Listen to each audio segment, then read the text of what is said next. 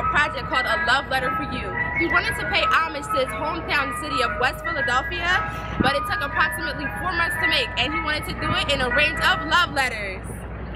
Stephen Powers is a former graffiti artist who got his inspiration from the father of graffiti in the city of Philadelphia, who's known as Cornbread.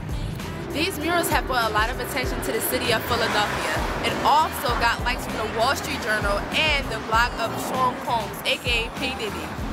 As Philadelphia area residents, I'm sure many of you have seen the infamous murals around the city of Philadelphia. But what you may not know, none of this would happen if it wasn't for the Philadelphia's Murals Art Program. The Arts Murals program has produced over 3,500 murals, which has become a cherished part of the city's landscape and is also an inspiration to the residents and visitors to the city of Philadelphia.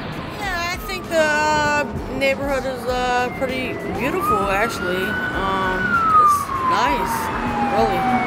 I think whoever idea was to, do the murals on these buildings was a beautiful thought and beautiful idea. It brightens up, the neighborhood. You got a big corner house, and the places where they put them was great because it's where you can see it along the L. And I read them every day. Going back and forth to work.